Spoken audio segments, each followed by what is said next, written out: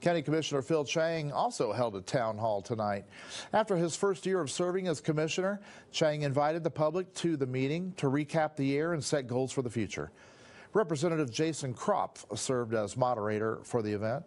Chang highlighted some of his programs to support high schoolers and create more affordable housing. He says his time as commissioner has shown him the needs of the community.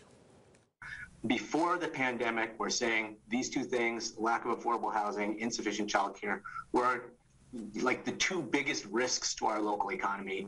And as we emerge from the pandemic, no surprise, they are still some of the biggest threats to our economy.